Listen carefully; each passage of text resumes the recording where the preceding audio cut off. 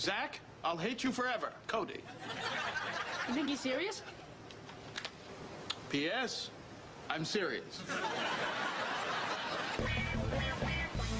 Dear Gertie. Who's a good sea monster? You are. Yes, you are. I've lost my mind. Scientifically speaking, I concur. Bailey, you were right. I was stupid to think that Gertie ever existed. I know how disappointed you must be. No, you don't. Hey, my great-uncle Clem tried to track down Bigfoot for 20 years. He had cast the giant footprints, samples of hair. Then one day, just when he was about to give up, he found his answer. You found Bigfoot? Nope. Turns out there's this really hairy woman in the next town over with size 28 feet who likes to hike. That's a lovely story. But shockingly, doesn't make me feel any better. The point is, while I realize a good scientist must have a logical mind, he must also have a touch of the poet. What do you say we slap something together about penguins and try and salvage our A?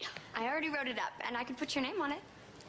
Well, if you did that, I would be taking credit and I wouldn't have done any of the work. I hope you're not too disappointed about Gertie.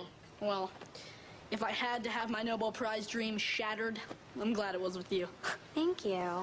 Besides, I guess some legends are just legends.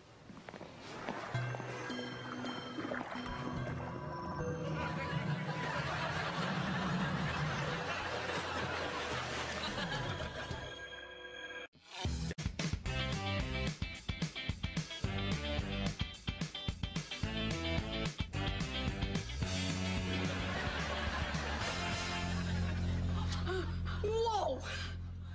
What happened? It's our science project. We created it with my Power Mega Smoothie. I wouldn't happen to have a weed whacker on you, would you? Don't want it. It only makes it angry. Don't worry. I know exactly what to do. I'll go sleep in Zach's room. This is awful. Don't worry. We'll find a way to get out of this. No, I meant to have an itch on my nose.